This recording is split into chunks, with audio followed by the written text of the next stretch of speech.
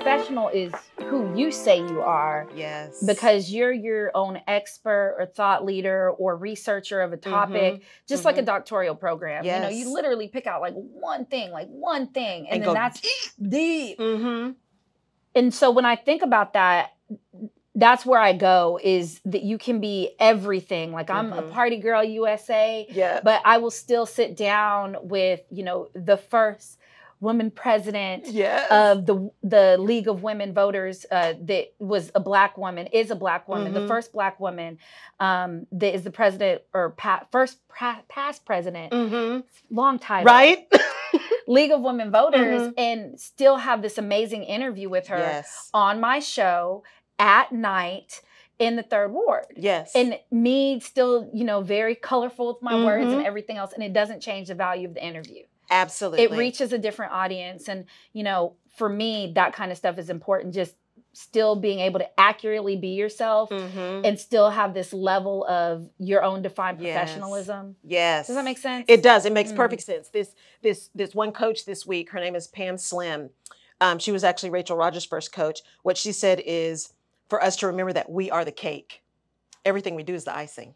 And I'm like, oh, that's good. That's good. Okay. I'm like, I am the cake. Do you consider yourself like a 2-tier, 3-tier cake? You know, I am that those really thin, like 14 layers. Oh. That's me. Like all in one? All in one.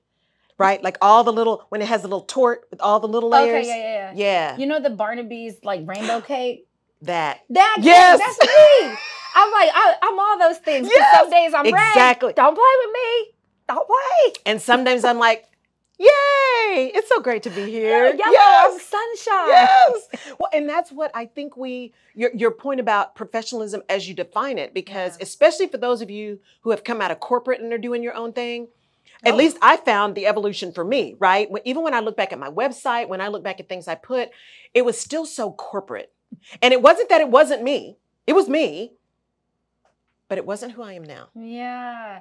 It's something when I have interns, I'll talk to them because they're still writing from a very academic standpoint. Yes. And I still write pretty academically, unless it's emailed. And I'm like, especially if I know you, I'm like, yo, da-da-da-da. Right. One love. Yes. All this stuff. But talking about the voice of your business, because then we go back to the mission, and your business has its own voice. Like the us space is almost to the point where we have the voice developed. Yes.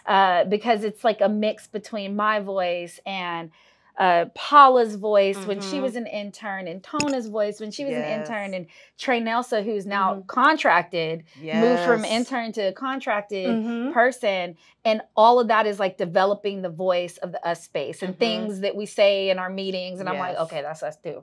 So yeah. Yes. And that's what I think we often miss, right? Is we're so busy trying to be who people think we should be or who we think we should be that we lose who we are, right? And sometimes it takes time. It takes time because we've been taught by the response to who we are, by society, what's safe and what's not. Oh, that's good. Because as you're saying that, I was thinking that I have to check on me being me quite often. And I've been editing. I mean, quite often, because sometimes the response to the things I do or say is like, oh my God. Yep. Right? But then later on, you get a reach out and somebody's like, thank you. Thank you. Or then 2, 3, 4 months later, other people start magically, it's the evolution and it's so innovative. And I'm like, oh, but I was the bad guy. And I, you know, just like cussing on stage. Right. Like I tell people, I'm like, what can I? Where's the boundary? Yeah, my friend Jasmine Brand, she's like, that's what I brought you here for, girl. Yeah. She's like, that's what I brought you here for, girl. I was like, okay, just so we're clear. So yes. Because but here's the thing about that. And here's the thing about that. What you heard in what LaGina said is she is very clear on who she is and what her brand is, what her voice is. She's developing the voice for the us space. She's just very clear on those things, as we all should be. And she is confident enough in who she is and what her voice is that she doesn't have any problem asking somebody else, what is your brand? and what are the boundaries? Because she can still be who she is within some guardrails, right? Yeah. And I think we sometimes think that we have to be different than who we are. And we don't. You don't. And I remember last year when I got off your show, somebody commented, they were like, I'm surprised you didn't cuss the whole time. Or when I get up and I do youth things and I'm the MC for those, I can still be colorful and not cuss. Absolutely. Because I've been editing past podcasts from 2022, and there was one of them, and we were talking about the traits of a genius. Yes. And one of them is this colorful vocabulary that I have. Yes, it is. Yes. And out of, I think, the 13 things we read, 12 of them, I am a genius. I had 12 of them. And so it would behoove people to think. Right.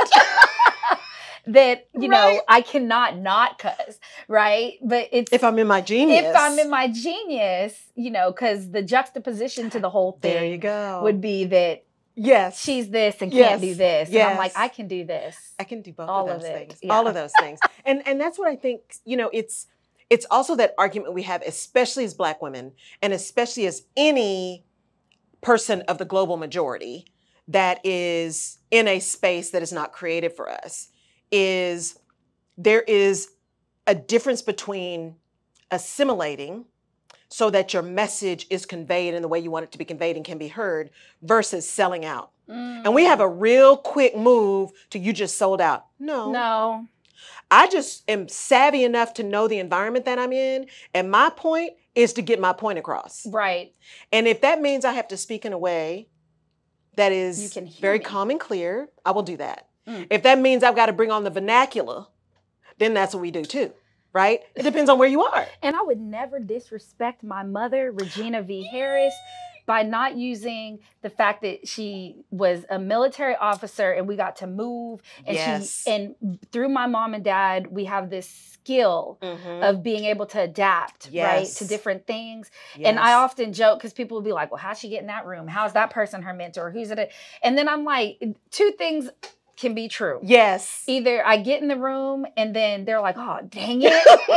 Or they're like, yeah, because I never really changed exactly who I am versus, you know, I can speak other languages. I can speak all the languages and it doesn't change the root because I'm the root, I'm the mother. This is the original. So it's all there. Just because of the void, don't let this voice fool you like that. Don't get caught off guard. Right? Because, and that's the thing, there's a reason I have my logo as a tree, right? And I do that purposefully. And the thing about the tree is if you look at, you know, as trees grow, its branches, its leaves, its fruit, its flowers, its seeds, it's all the things that come out of the top of the tree. And those can be a multitude of things, right? Sometimes it's a flower. Sometimes the flower turns into a fruit. Sometimes it's just leaves. Sometimes the leaves change, right? There's so much variety in what the trees produce. And it's still a tree. It's still a tree. Even after the freeze, we lost our lemon tree. And so it's growing back, but it has thorns. And we were told that like it will never produce fruit with the thorns or whatever. But it's still a tree. It's still a tree. Yeah. It's still a tree. It's very thorny. And I think, right?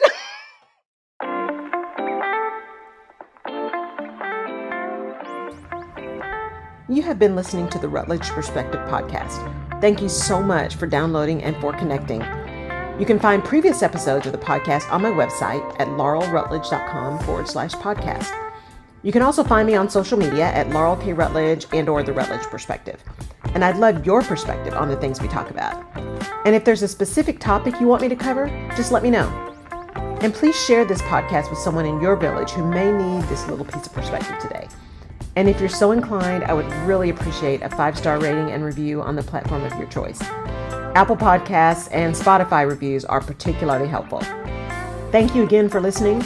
Take care.